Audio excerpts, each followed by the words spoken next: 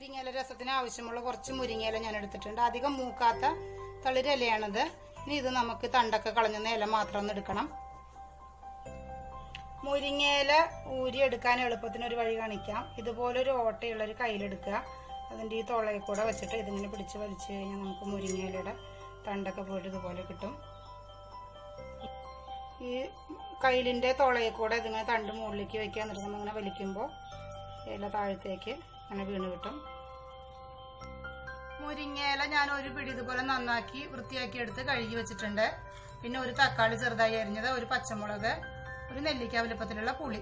ഈ പുളി നമുക്ക് കുറച്ച് വെള്ളത്തിലേക്ക് ആദ്യം തന്നെ ഇട്ട് കൊടുക്കാം കുതിരാനായിട്ട്.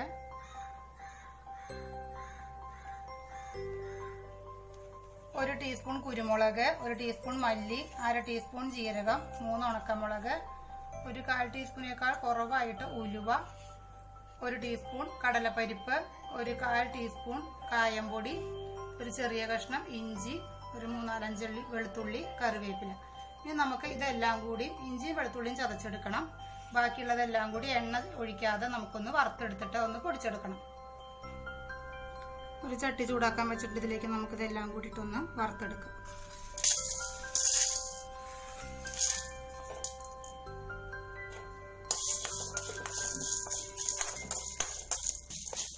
ഇതിപ്പോൾ ആവശ്യത്തിന് മൂത്ത് വന്നിട്ട് നമുക്ക് തീ ഓഫ് ചെയ്യാം. ചൂടാറിയ ശേഷം ഇതൊന്ന് പൊടിച്ചെടുക്കണം.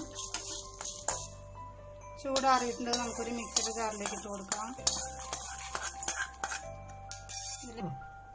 എടുത്തു വെച്ചിട്ടുള്ള കായപ്പൊടി കൂടി ചേർത്ത് തരിതരിപ്പായിട്ടൊന്ന് പൊടിച്ചെടുക്കാം. നൈസായിട്ട് പൊടിക്കണ്ട.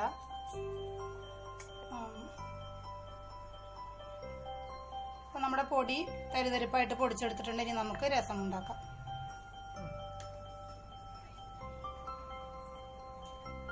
ഒരു ചട്ടി ചൂടാക്കാൻ വെച്ചിട്ടുണ്ടായിരുന്നു. അതിലേക്ക് നമുക്ക് വെളിച്ചെണ്ണ ഒഴിച്ചു കൊടുക്കാം.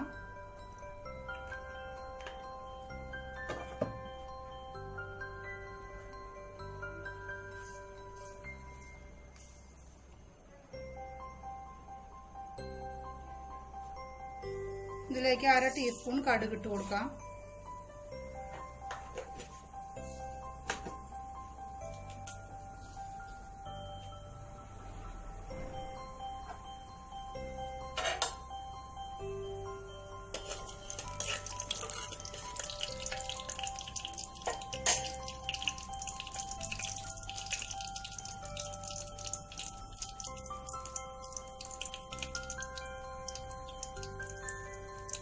രണ്ട് ഉണക്കമുളക്, ഒരു 2 കറിവേപ്പില,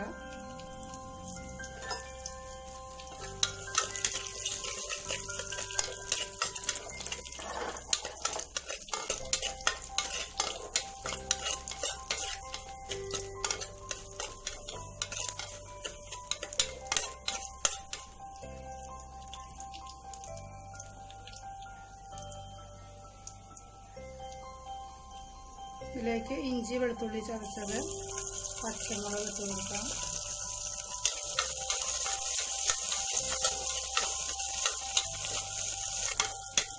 ഇതൊന്ന് മൂത്ത് വന്നാൽ നമുക്ക് തക്കാളി ചെറുതായി അരിഞ്ഞത് ചേർത്ത് കൊടുക്കാം.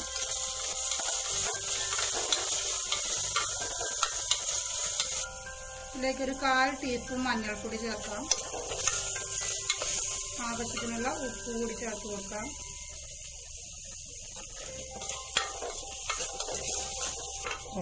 നമ്മുടെ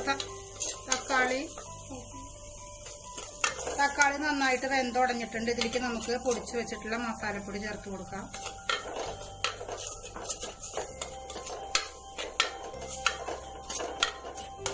അതൊന്ന് ചൂടുവെള്ളം ഒഴിച്ചു കൊടുക്കണം.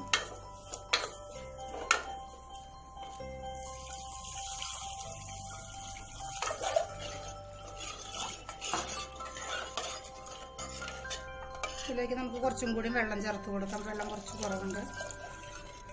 ഉപ്പൊക്കെ ആവശ്യത്തിന് ഇട്ട് കൊടുക്കാം. കുരുമുളകിൻ്റെ എരിവാണ് നമുക്കിതിൽ കൂടുതലായിട്ട് നിൽക്കുന്നത്. നമ്മൾ മുളക് പൊടി ചേർത്തിട്ടില്ല. ഇതൊന്ന് അടച്ചു വെച്ച് നന്നായി തിളപ്പിക്കാം. അപ്പം നമ്മുടെ രസം ഇവിടെ കുറച്ച് നേരമായിട്ടുണ്ടായിരുന്നു. അടച്ചു വെച്ചിട്ട് ഞാൻ ഒരു വാഴയില വെച്ചിട്ട് അടച്ചിട്ടുണ്ടായിരുന്നു. നമുക്കൊന്ന് തുറന്ന് നോക്കാം. അപ്പം നന്നായിട്ട് നമ്മുടെ രസം വെട്ടി തിളച്ചിട്ടുണ്ട്. ഉപ്പും പുളിയൊക്കെ നമുക്കൊന്ന് നോക്കാം.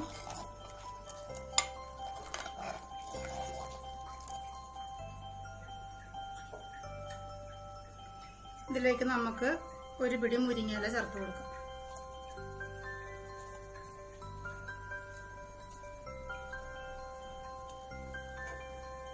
ഇവിടെ ഒന്ന് ഇളക്കി കൊടുക്കാം. അപ്പം നമ്മുടെ മുരിങ്ങയില രസം റെഡി ആയിട്ടുണ്ട്.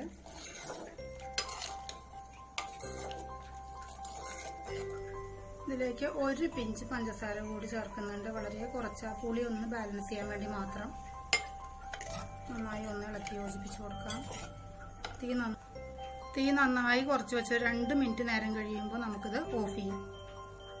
അപ്പോൾ നമ്മുടെ മുരിങ്ങയില രസം റെഡി ആയിട്ടുണ്ട്. നമുക്ക് തീ ഓഫ് ചെയ്യാം. ഒരു കാര്യം, മുരിങ്ങയില എടുക്കുമ്പോൾ നമ്മൾ എപ്പോഴും ഫ്രഷ് ആയിട്ടുള്ള മുരിങ്ങയില തന്നെ എടുക്കാൻ ശ്രദ്ധിക്കുക. വളരെയധികം ഹെൽത്തി ആയിട്ടുള്ള ഒരു രസമാണിത്. മുരിങ്ങയിലയുടെ ഔഷധ ഗുണങ്ങളൊക്കെ എല്ലാവർക്കും അറിയുന്നതല്ലേ. അതുകൊണ്ട് നമുക്ക് ജലദോഷമോ ചുമയൊക്കെ വരുന്ന സമയത്തൊക്കെ അതുപോലെ രസമൊക്കെ ഉണ്ടാക്കി കുടിക്കുകയാണെങ്കിൽ പെട്ടെന്ന് അതിന് കുറവ് കിട്ടുന്നതാണ്. ഞാനൊരു പാത്രത്തിലേക്ക് ഒഴിച്ചിട്ടുണ്ട്.